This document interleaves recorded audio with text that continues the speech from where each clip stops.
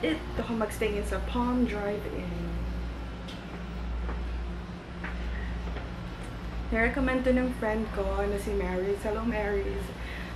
And nakalimutan ko kung magkano. 300 something for 12 hours. Magstay lang ako dito ng siguro 6 hours.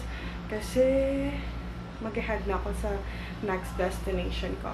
So itong room na to, napaka-basic lang. So, kung kailangan mo lang talaga ng matutulugan for a night, I recommend this place kasi it's cheap and nandito lang yung kailangan mo. And I'm going to show it to you now.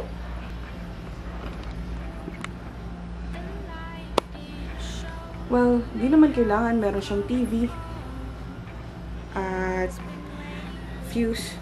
2 steps lang. Andyan ka na sa kama mo.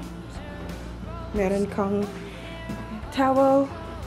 And meron kang isang CR. And may aircon siya. So, I think it's sulit naman for the price na 300 pesos. Well, very sulit na.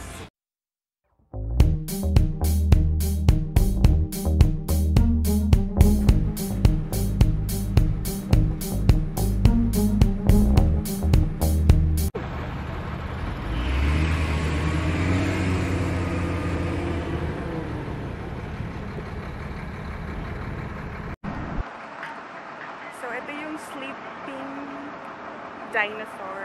Yan, yun ang sleeping dinosaur. Ito yung viewing deck. Sa viewing deck lang ako nakarating kasi apparently dapat sabi ko dun sa driver na ibaba ako dun sa pwedeng mag-hiking sa papunta sa sleeping dinosaur. Ang ginawa niya, binaba niya ako dun sa Mount Haginit. And buti na lang may nakilala akong driver na naghatid sa akin para lang dito sa viewing deck. So mag-head na rin kami. Pupunta na rin kami ng We are going to Dahican. Naghanap kami ng kausap kong bao driver ng matutuluyan sa Dahican. Pero hindi budget-friendly magstay sa Dahican Beach if you are alone, if you're traveling alone. Nag-range kasi sa 1,500 to 3,500 ang room sa Dahican. Which is actually good for 2, 3, or 4 persons. So, sulit siya kung barkada kayo. Pero kung mag-isa ka lang, I recommend that na magstay ka na lang sa Davao City. Because there are rooms na available there na for only nag-range to 500 to 1,000 pesos.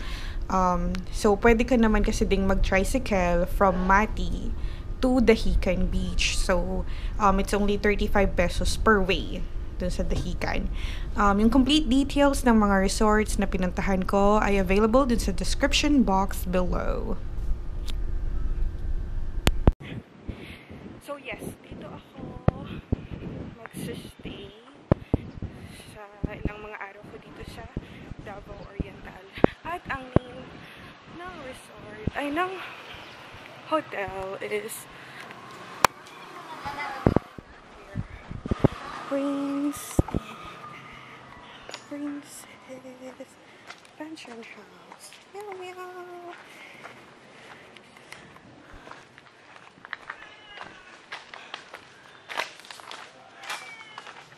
Hello.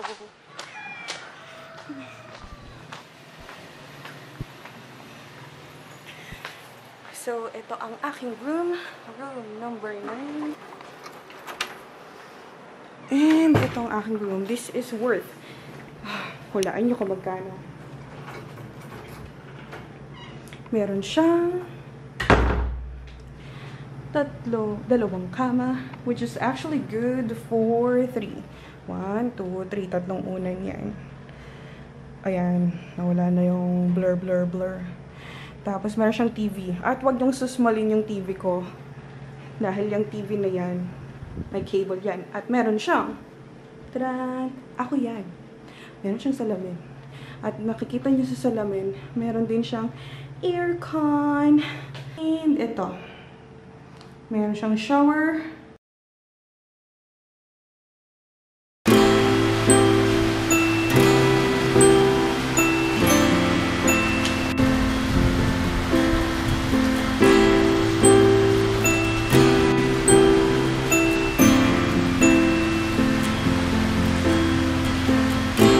I'm falling for your tricks again. I was about to surf and explore the Dahican beach, but the weather's not cooperating.